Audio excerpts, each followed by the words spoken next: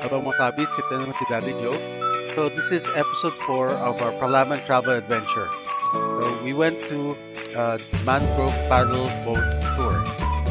So dito malalaman natin yung importansya ng ating mangroves, saka how it helps in keeping our environment clean, and so marami tayong matututunan dito.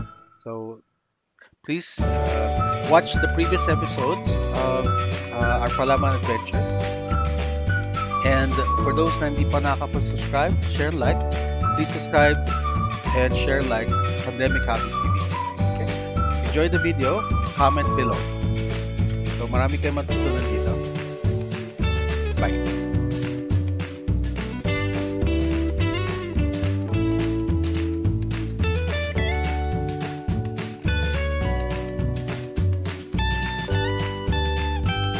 Subscribe, share, and like to your friends. Okay, dito tayo ngayon sa Mangrove paddle.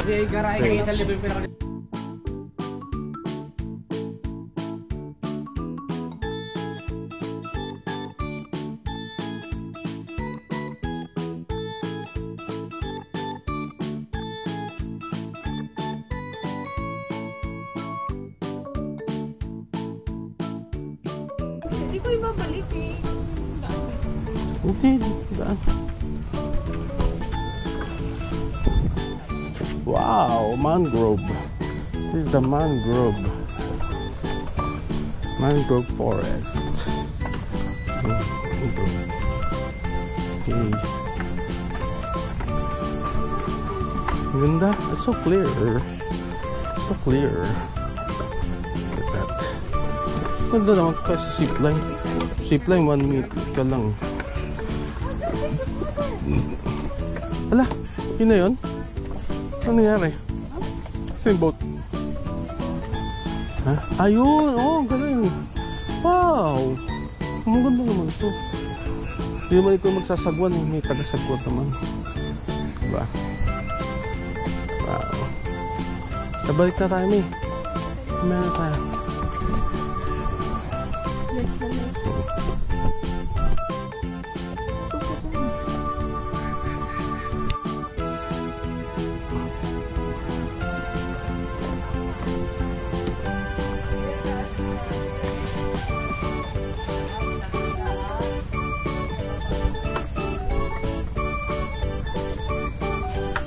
Dalawa tayo po sa dito natin ha. Ma'am, dalawa na po tayo sa dito natin.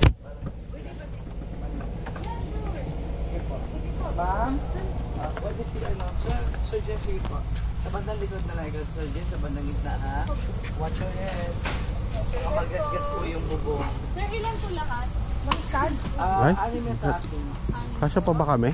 Ba na? Kasya pa kami? Hindi na. Ilan? Kasya pa kami? 3 kami. Pero padaan mo lang isa. Kasya pa? Sige po, daan sir. Dalawa po. Wala sasakang Marlon. Hanggat hindi blue eyes. Okay, tingin ko lang dito. Picture mo naman tayo. Si Jinky ang magsisiging community guide niyo po at si Romel naman ang ating boardman. Morning po. Una sa lahat, ay naroon po namin kayo ng welcome dito po sa Puerto Princesa sa River National Park.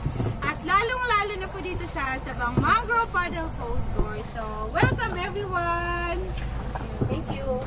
Taga-saan po sila? Kami from Pasig. Pero ako From Pasig. Bisaya po ka? Oo, Bacol. Bisaya din. Mga guwapa din. Pag Bisaya, barag. Guwapo. So, yung mountain na yan, ayan po ang mountain ng underground river. Ayan po, the Sleeping Giant Mountain. Kunya, dira mo mga dito. Sa kayo mo og motorized boat. Papunta po doon. Sasakay na rin kayo. Naman po sa ilog na to ay brackish water, mix of fresh and salt water. That salt water po na nanggaling sa dagat. Mga ito ay Sabang River. Yan po yung brackish water. Yan po ang ibig sabihin ng salitang sabang. Sa ay salt water at ang bang ay fresh water. So So marami pong mga isda, hindi lang isda, alimango, meron tayong oysters. Ako, ahas ko. Then yung mga bunga naman po ng bakawan, ayan, meron ka pala dyan eh. Pakita mo na lang. Gamitin niyang panghuli yung kanyang mahabang buntot. So ipapasok niyo po yung doon sa butas. Sa kapag yung kinagat na ng alimango, hihilain niyo na patakas. Galing. Very smart. Yes po, para makakain siya. Opo. So, boardwalk po yan. Funded po ng SFP, Forest Foundation Philippines, na may haba na nasa 100 meters. Paikot po sa Limestone Rock Mountain na yan. Nagsisilbing bird watching area po yan. Tuwing umaga naman po yun. Alas 6 po ng umaga yung aming bird watching. Kaya may kasabihan, early bird catches more. How furniture, charcoal, and firewood.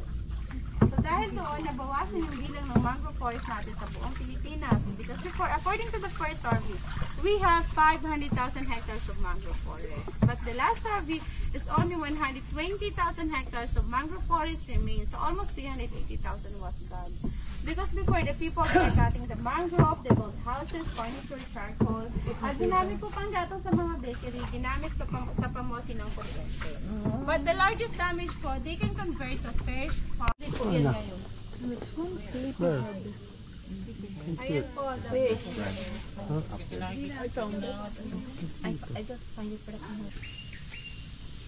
Lord po yung paningin niyan ngayon. Kasi gabi. Ay, sorry. Araw. Maliit lang, ma'am.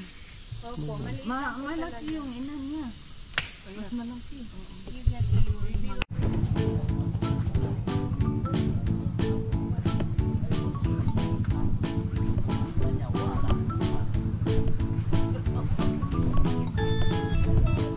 Dito tayo mga kabis sa Sabaw.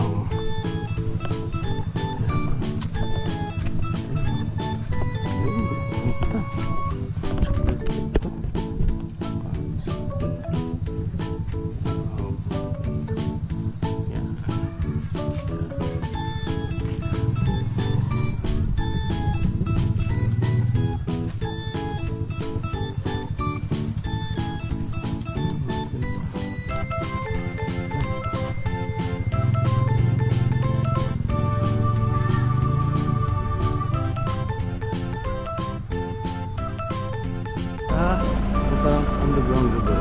Bago tayo mag-underground river, lunch muna tayo dito. Free lunch sa parang restaurant. Wala. Sa kaya. Kumain ba yun? Wala po. Ano po nila dito?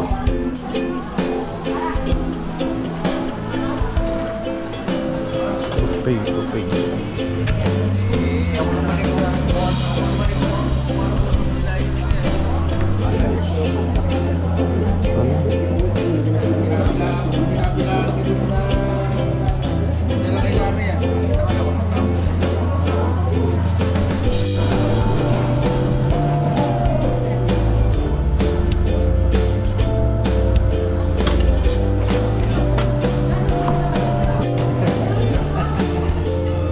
Si Alip Pasing.